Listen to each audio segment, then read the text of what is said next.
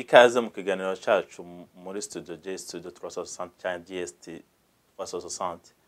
Uno munsi rero tukaba twagenda n'umukuru wa J Studio akaba aje kutwishura mu bibazo bitandukanye tumaze iminsi turonga. Reka tumuhe ikaze atwidondora atubwire uwo ari we. Vitalike Ni sawa. Kandi nishimiye kuba mwonyakirana muri studio. Rero tugarutse hano ari ibibazo byinshi twari tumaze iminsi turonka canke ku biganiro byinshi bisigaye bipasa muri YouTube kuvyerekeje studio canke ku biganiro bitandukanye. Reka tumuhe umwanya atubwire ivyo biganiro iyo bigana niyo biva kandi n'igenekerezo yavyo. Ndagushimiye kuba mpaye wantumiye hano muri studio kugira ngo mbahe icyo mvuga ku biganiro bimaze iminsi bicangaha nkuko mwakomeje mubikurikirana mwebwe mudukurikiranye hano hamaze iminsi hatambuka ibiganiro bitambuka buri cyumweru harimo ibiganiro bibiri harimo ikiganiro kitwaye impano zacu gitegurwa na Rema Antoinette harimo ikiganiro nanone kitwa Let's Talk cy'icyongereza gitegurwa na Willy n'ikiganiro ibiganiro nuko bitambuka buri cyumweru uvuga ngo rero tumaze kwinjira mu rwego rwa televiziyo isakaza ibiganiro buri gihe ariko dusakaza ibiganiro byacu online murongo wa internet ntago ari ku buryo musanzwe umenyere bwa cable cyangwa satellite cyangwa ku bundi buryo bwose ariko ni online dukoresha nuvuga ngo rero ngubu twinjiye mu kindi kice cyo kujya dukora ibiganiro tukabifiza tukabyereka abadukurikiranye kandi bitambuka buri cyumweru. Rero nkuko tubibona tumaze iminsi twumva abantu batubaza ukuntu mubikora canke nigiki ese bosha gukora kuba binjire muri yo ntego canke yo gukora ibiganiro. Mu byukuri koko kandi mateleviziyo yose iyo ushaka ikiganiro uraza ukatureba ukatwandikira cyangwa ukatubaduhamagara turavugana ukatwereka umushinga wawe ikiganiro ushaka kugezaho natwe tukakiga twabona koko kibereye tukaba bakuzana muri studio ugatangira ukarekodinga ku byecyanye wenda n'uburyo hari ibiganiro twishyuza hari n'ibindi bitambuka hano kuri amye ko mu kintu bivuga cyangwa ku buntu byose biterwa n'ubwumvikane n'inyungu kitugirira n'inyungu kandi kigirira abadukurikira societe cyangwa community. Iki nanone kandi navuga nuko ibiganiro nanone bitambuka hangaha ni cyane cyane tureba kuri community y'abavuga ikinyarwanda n'ikirundi hari ibiganiro wabonye nyine nk'ikiganiro Let's Talk cy'icyongereza urabona ko harimo no kwigisha ururimi rw'icyongereza cyane cyane ariko abantu muri community ariko bitabuje ko n'abandi bose twabigisha. Okay, nkuko muvyumvise rero ibiganiro ari ibiganiro by'icyongereza n'ikirundi nibibuze ko haba ari n'urundi rurimi. Nimba ukeneye ushaka kutwakura raba hasi ariho email ya J Studio kandi ni nimero. Muga dusubiye kandi kumubaza ikindi kibazo. Ari ikindi kibazo bababajeje ati none nugwa ni high project mufitiye J Studio canke nakaye kazoza ka J Studio.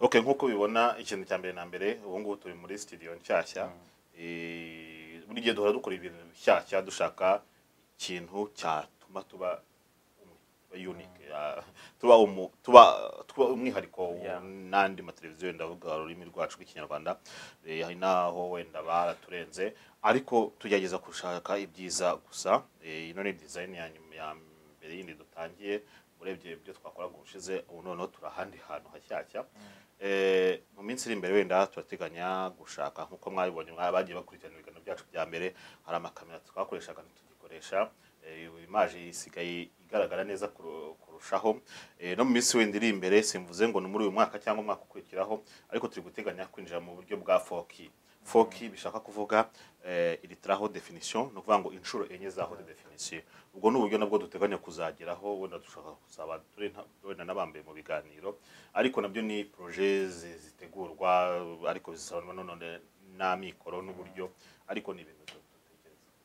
Yego tutagiye kure nari nkene ko utubwira turazi ko J Studio dakora ibintu bimwe ushaka kutubwira mu cyamake ibyo mukora. Okay, icyambere na mbere dukora ibiganiro nkuko muri kutubona hari abantu benshi bazi ko dukora ibiganiro gusa hano kuri televiziyo kwako nibyo bintu bakurikirana dukora ariko apari ibyo ngibyo hari n'ibindi dukora injira dukora ama video ubwoko bwose evenements zose ya mu mariage ya muri bateme evenement yose ukeneye turayifilima tukayiguhereza muri karite imeze neza hano abantu benshi batuye muri kano gace dukoreramo barabizi no mu mahanga mu Rwanda hari bamwe bake batuzi, hari no mu Burayi bake batuzi, ariko cyane cyane hano mu karere ka Ottawa dukora ibintu byose bikenewe video kamera, ntabwo nabivuga ngo mbiranze ko twafilm ibintu byinshi cyane, ariko cyane cyane abantu bazi yuko tugaragara muri bino bya televiziyo ibintu byose turabifite. Nkuko nuvuze mu mahanga, reka dusubire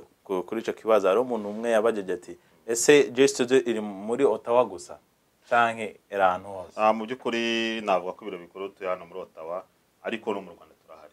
Mu Rwanda turahakorera, kurikirana YouTube yacu mujya muzibona, mubona amavideo aturukayo.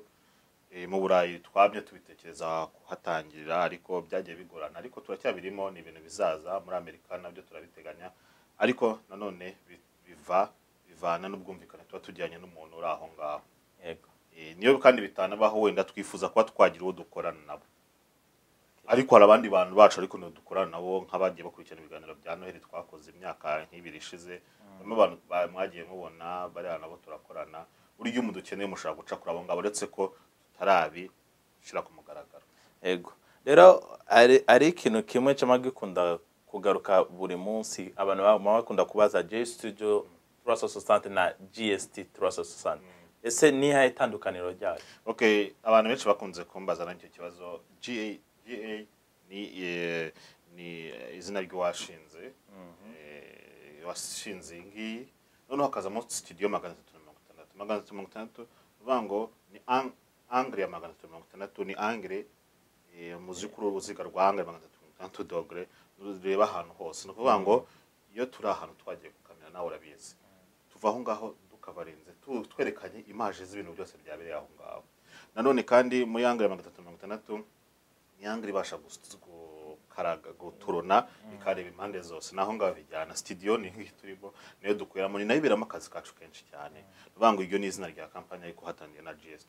Noneho rero mu rwego rwo kugira ngo tuyabreveye twayise GST 360 ariyo mubona kuri logo ya televiziyo. Nayo televiziyo nayo akugira ngo tujyana amagambo yose tugeza kujya ijambo gatoya. Sarero turabashimiye. Umuntu wese afise kibazo, turafise Facebook, turafise Instagram, turafise media zose na YouTube. Muze guklika hasi mugire subscribe, canke mufise kibazo mutwandikire kuri iyo email yo ngaho hasi no muri Facebook. Murakoze. Urakoze cyane.